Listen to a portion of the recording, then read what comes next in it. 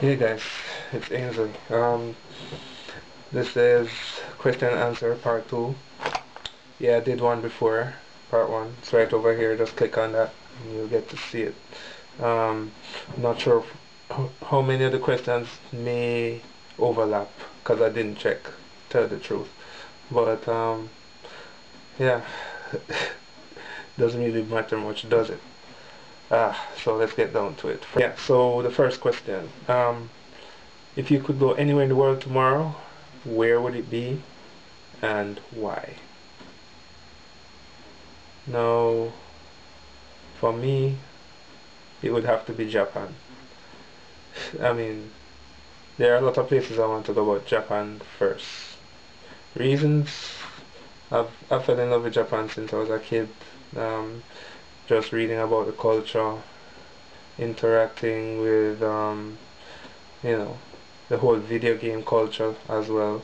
The animes, reading books, seeing the country, technological advances. I mean, Japan is like a whole new world, at least to me. So, yeah, definitely that's one place where I would go tomorrow and have to go. That's like on my bucket list. Have to go to Japan. Yeah. Yeah, next question. What is your shoe size? My shoe size is one more than a regular ruler or a baker's dozen. If you don't know what that is, just leave me a comment and I'll tell you. But yeah, that's my shoe size. Next question. When am I going to visit the States? Uh, well, my brother lives in the States and I'm hoping I can get to visit the States this year. Yeah, I just need to go and get the US visa. So, we'll see. But yeah, hopefully this year. Yeah, next question. Um, if I could interview anyone, who would it be and why?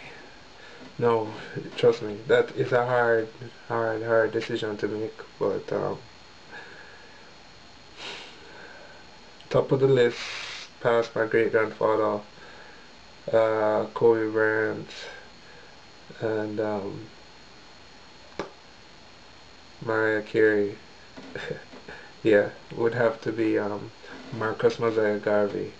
Um, just because of the impact he made on the world and the fact that he's Jamaican, you know. I just want to couple of questions I'd ask him is how does he think we've progressed since he was around, and what are his thoughts. I don't think he would be impressed at all, but yeah, um, Marcus Malachi Garvey for sure. Next question. What's my favorite thing about living in Canada? And what do I miss most about Jamaica? Ah, uh, give me 2 seconds. Yeah, so I took my 2 seconds. There are a lot of things I love about Canada, but the biggest thing is the opportunities that are here to basically do what you want to do. Um, Not saying that there aren't any in Jamaica, but it's on a bigger scale here. Like, our opportunities are limited back home. That's just the truth. I mean, there are. Anything you can think of getting into, there's a job for it. Okay, so yeah, just the opportunities that are here. That's the number one thing I love about Canada. What I miss most about home. I miss my parents. Other than that, I miss the sun.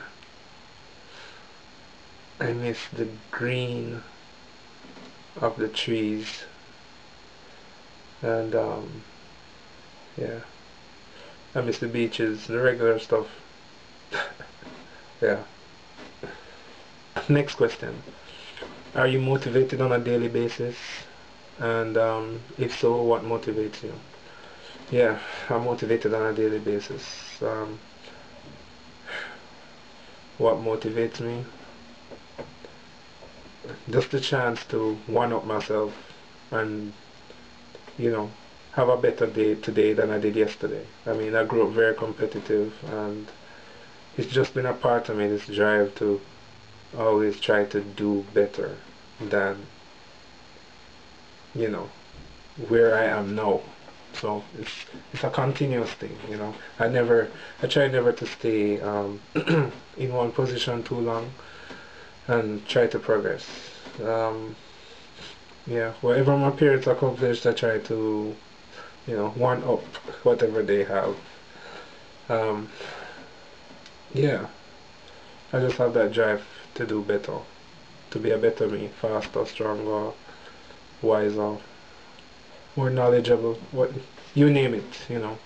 We can all be better people, and yeah, just being better is my motivation. Yeah. Next question. What do I think about the Canadian winter? It's cold bad, trust me. Yeah, but it's not as bad as I thought it would be. But I think it's my bones being replaced with ice where there once was sun. So my sun-soaked bones are now becoming filled with chilling ice. So yeah, I mean, when it hits zero, it doesn't really feel as cold as it did when I got here.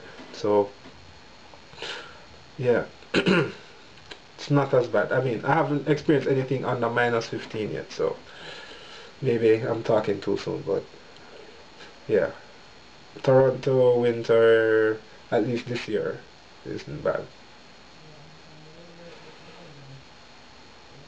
And if you want to see exactly how I feel about it, you can check out these videos over there. Yeah, I actually did some reports when I couldn't figure out what was going on with the weather. Next question.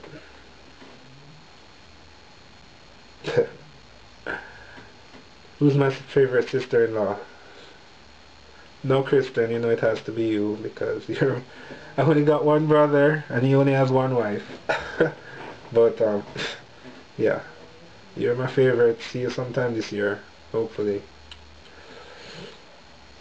And last question. When will your book be published? Um, I'm not sure if she's serious or not, but I can't put a definite date on that. I'm actually writing down some points for a book right now, um, on some experiences I had in Jamaica. So yeah, um, can't put a date on it, but we'll see what happens. Yeah, yeah. And the last question: what does it mean to be Jamaican in Toronto? It means that you're a part of a diverse culture. I mean, one of the most diverse in the world. So you're sharing a lot of different foods. And yes, I'll try any one of those dishes at least once. And I've really found some very interesting ones. Ones I'll eat again. Some I might eat again. And yeah, in terms of sports and other aspects of different cultures all around the world, it's a wonderful place to be.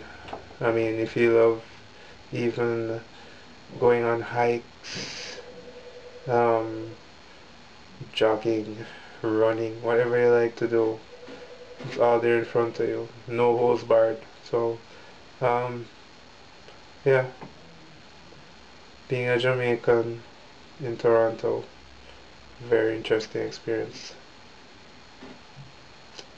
Yeah, so that's it. I think I answered all the questions. If I didn't, hit me in the inbox or the comments below and let me know what you think. Uh, till the next time, see you guys. Peace.